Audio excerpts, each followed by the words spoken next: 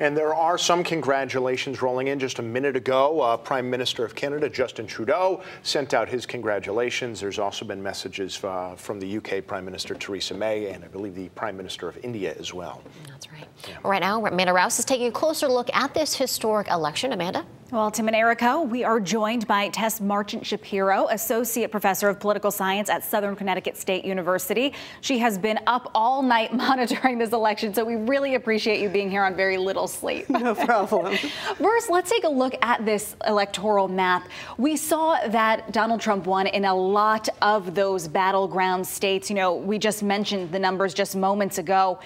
But everybody seemed surprised that he won. The polls weren't showing that he was going to win. In fact, many of them showed Hillary Clinton with a lead.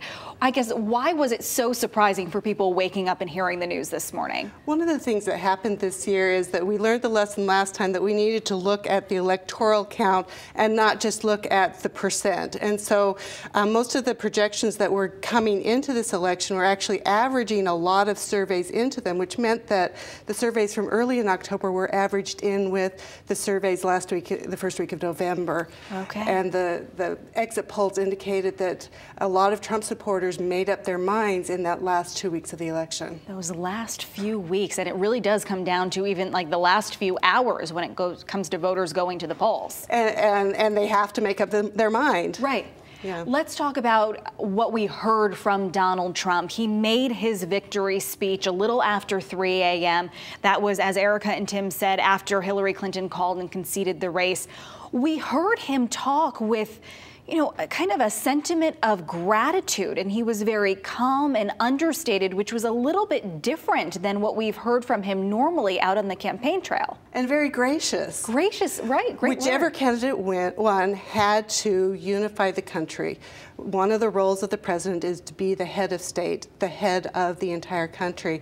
And so whichever candidate had won needed to unify the two sides of the country together, and that speech certainly was a good beginning for him unifying the country. Now, that's going to be a great challenge, that bringing everyone together. We've heard that President Obama is actually going to be speaking a little bit later on this morning, talking about trying to get everyone together after that divisive campaign.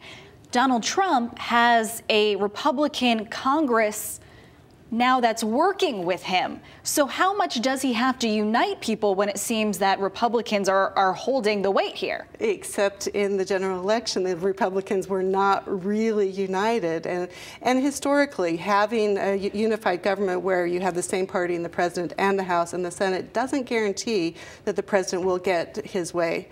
And certainly in this case, the Congress has not been 100% behind the Republican nominee. So we'll see what happens with that. I think it is going to be a wait and see how he can bridge that gap between some of the critics that he has. One other thing that we are hearing is that a lot of world leaders are weighing in, offering congratulations. Where do things stand with these world leaders and how they look now at our country? They have to work with President Trump. Yeah, President-elect Trump. And so they need to congratulate him, and they need to build a relationship with him. I know many of them were nervous in the stock markets over the night were falling, but somehow we need to work together. All right, Tess, thank you so much for being here. We really appreciate it. Tim and Erica will head back over to you.